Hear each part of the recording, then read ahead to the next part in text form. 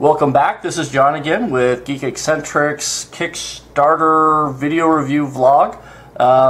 This week we're doing the Fishbone knotless gear tie. As you can see, those little things down there are supposed to look like fish bones. This, again, stainless steel, same as last week. Like I said, I'm a fan of stainless steel. But these are supposed to help you without tying knots, secure your gear. It's basically done like this. Yeah, I've got four. The Kickstarter allowed me to get four, so I did. Along with it, I got 50 or 100 feet of this bright orange, god-awful paracord. They doubled the length, so they didn't have to worry about the color. I had told them I prefer dark, and instead I got orange. So basically how this works is you take your cord, you wrap it around a few times, you pull it back through, and it creates a secure connection on one end. And then if you take the cord, and I honestly haven't tried this other end, but you were to wrap it up and around and through and blah blah blah, you know, feed it probably something like this. And again, I don't really know. I haven't tried this too much, but then it's a pretty secure thing for gear. It feels like it.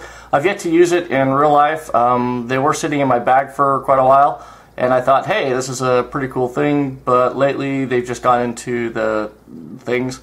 I could see using it for camping or for tying down wood or other gear on my car. I drive a small Honda, so you know, it's not like it's going to go in the back of my truck, but we do go kayaking and other things at times. I do cycle and have to, you know, secure things down.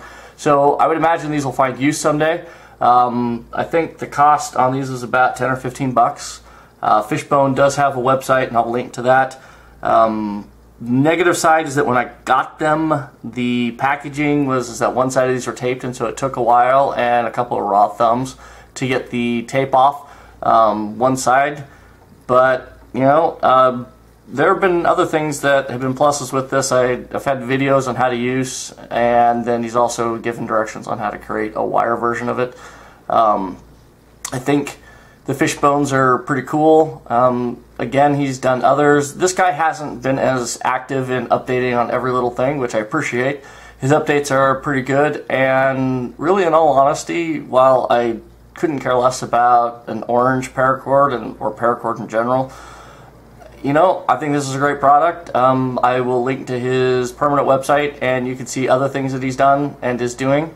Looks like great products. If I find that I have a need for things like this in the future, or you know, I just need a gift for somebody out going outdoors, this is probably what I would go with. So there you go, the Fishbone knotless gear tie.